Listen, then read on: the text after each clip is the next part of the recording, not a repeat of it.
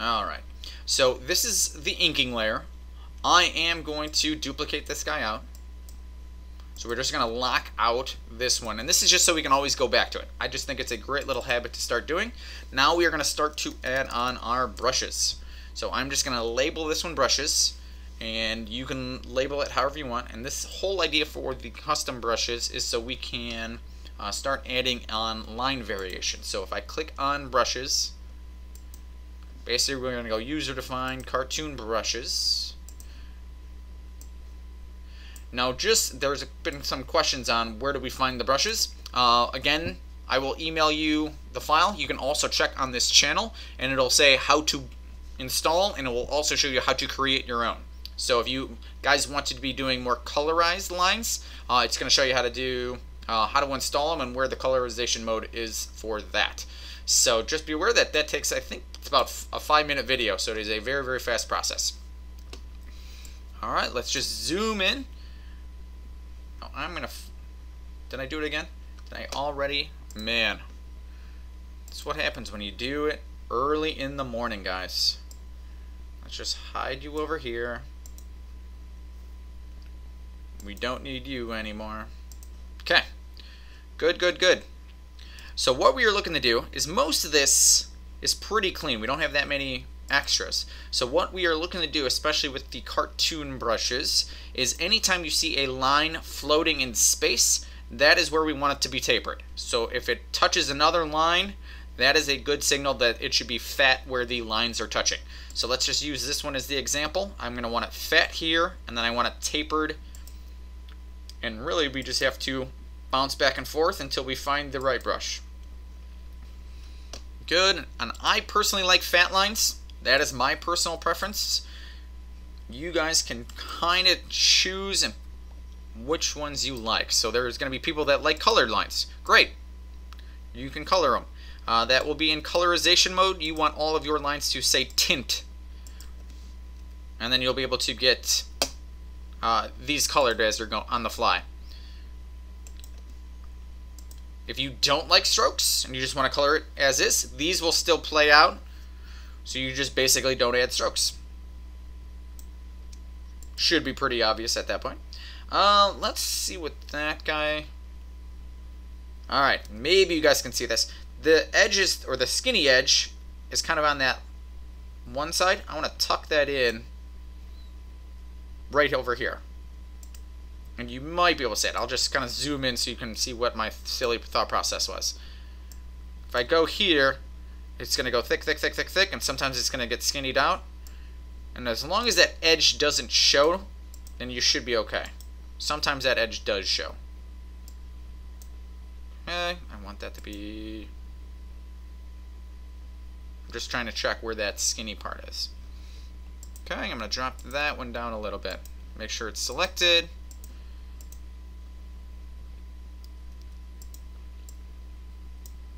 And also, as we are adding our brushes, sometimes these lines are off a tiny, tiny bit. And then we can always come back in and clean those up. Alright, let's keep it going. Let's do the same thing over here. Actually, take that back. I want fat on both ends on that side. Now, whenever you're doing fat on both ends, just be aware that both of these corners, corner, are being overlapped. So we just don't want to make sure, and I'll just show you what we would be talking about, is if this was out a little bit, and I can see one of those edges, we don't want that. So just make sure that everything is being nice and covered up. Alright, let's keep it going. This is a big, long one, so I want this to be tapered down at the bottom, and it's going to be fat up at the top. Oh, it's always a good day when you can get it on the first one. Alright, that's good. Now I will come back in.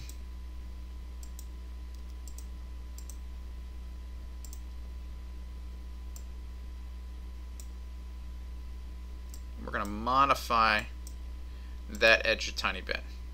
So notice as we keep moving these anchor points, this point starts modifying.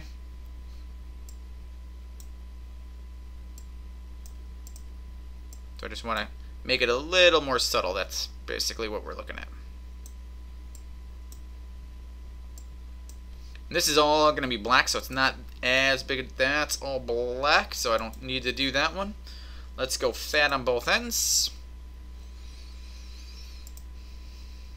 Let's go up a little bit. Okay, good. This one's an easy one. Tapered on both ends.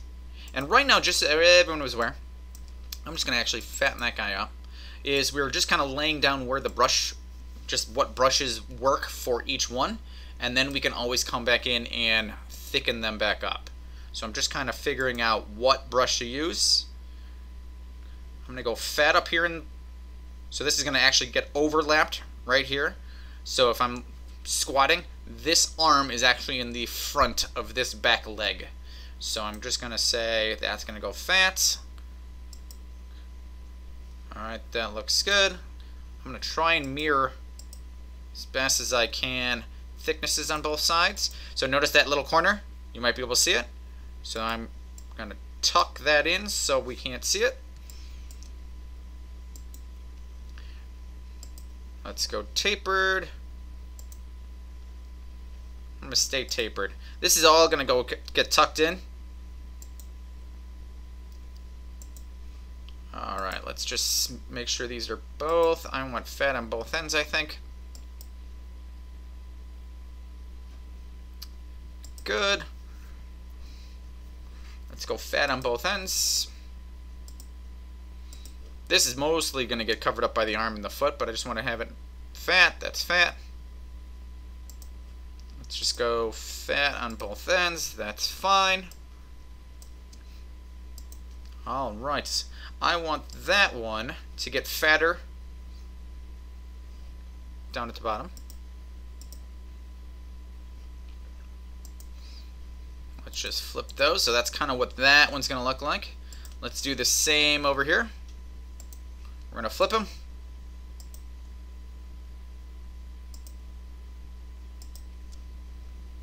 Flip them, color it white.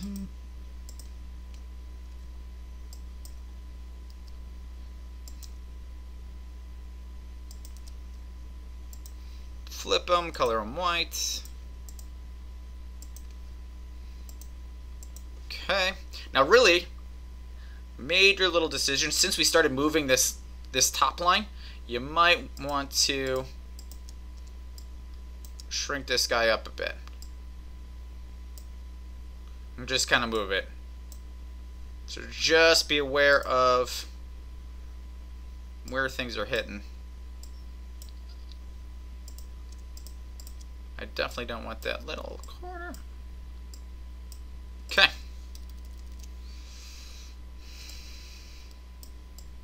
Just double check. So I'm zooming out at this point. We will do the cattails, by the way. We are just double checking this.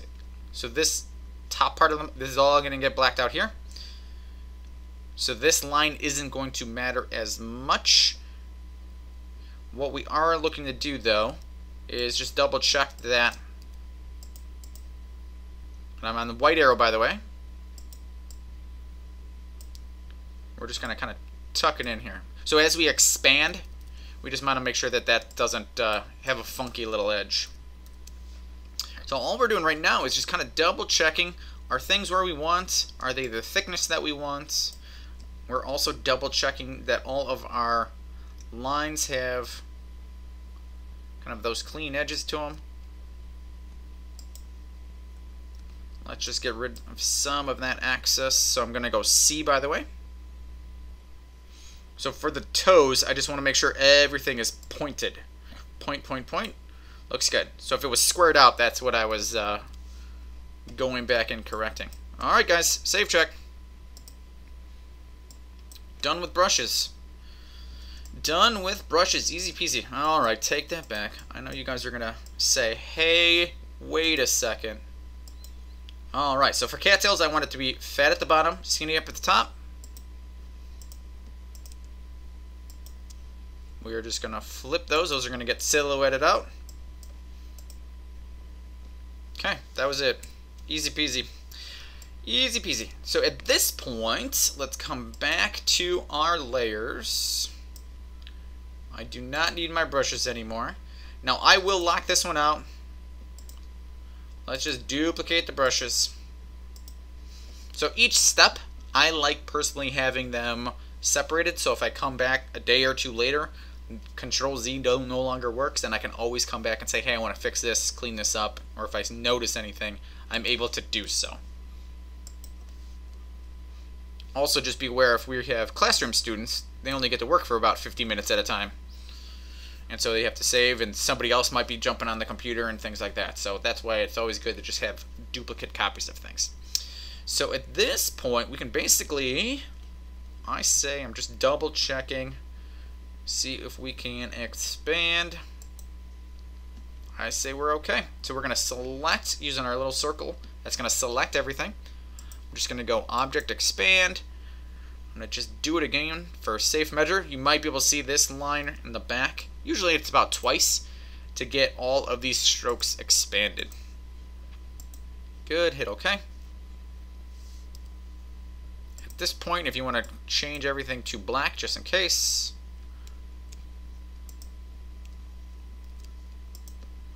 sometimes our custom brushes aren't exactly black. Okay, so let's just kind of go through this process. It is very, very easy. And usually I skip over this because it is not good, exciting TV. So we're going to select the shape. I'm going to go Shift E, and any of those overlap lines, that's when I can get rid of that. Shift E. So any type of overlapping that I do not want, I just come in and get rid of it. And just be aware that we don't want it to go too far.